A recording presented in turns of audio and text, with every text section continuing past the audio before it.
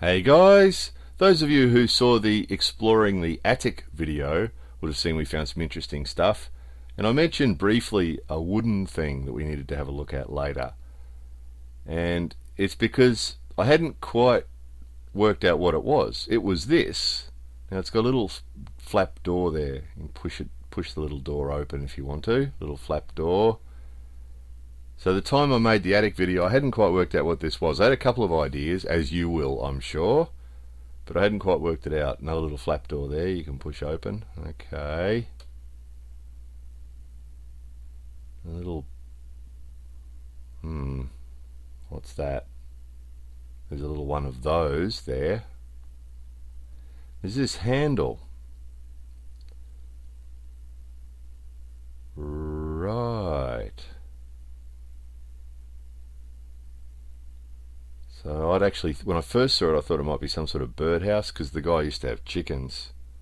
So I thought it might be some sort of birdhouse that he kept his chickens, little baby chickens in or something. But once I saw this handle thing going on, I thought, no, that doesn't look like chickens. And that little door opens. When you push the handle, that little door opens, and when you stop pushing, it closes. And when you pull in the other direction, the little door at the other end opens. So let's have a look inside.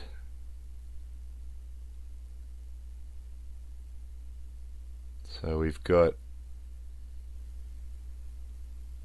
this set up in here.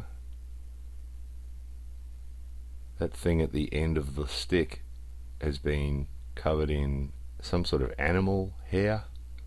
Not quite sure what it is. It's black, some sort of black animal hair.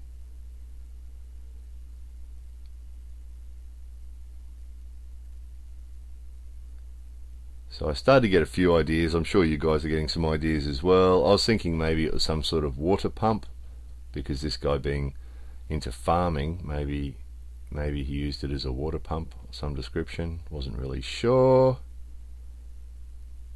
So I started to ask a few of the older local guys what it was, and a couple of them came up with a couple of suggestions. Most of them seem to think it was for air, and if you look, it still pumps air really well. And then one of them turned up at my house today with a piece of paper from a book, a page from a book to show me, and it was this. Here's a guy making swords, Japanese swords,